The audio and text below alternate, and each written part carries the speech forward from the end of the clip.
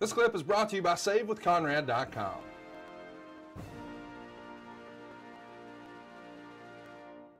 Yeah, my goodness. Well, it's reported in the Observer that the feeling was Christian was going to put together a heel stable called Christian's Coalition to feud with you, Joe, and Rhino. But it seems like you're bouncing back and forth between heel and face. Last month, you're attacking Samoa Joe's girlfriend, which, by the way, it's completely forgotten.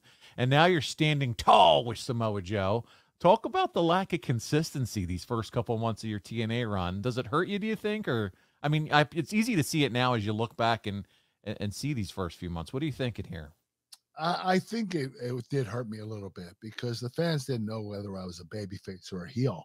I didn't know. The wrestlers didn't know. Nobody knew. It was just really weird to go back and forth and not really know what position I stood for.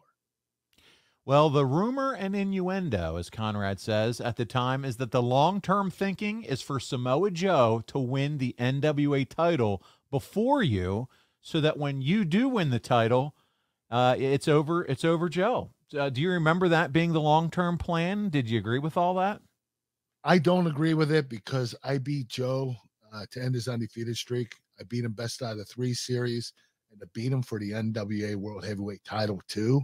I mean, you talk about putting a nail in someone's coffin. Yeah. You don't want to beat somebody 3 straight times in a row. That's just crazy. And I don't think that's the right thing to do. It's one thing losing to Kurt Angle. It's another thing just becoming Kurt Angle's bitch.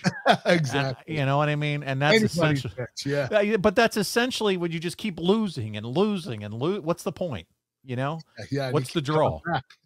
You know? You keep coming back to lose to me. Right. It's like, how stupid can you be? Yeah. So, no, makes total sense there.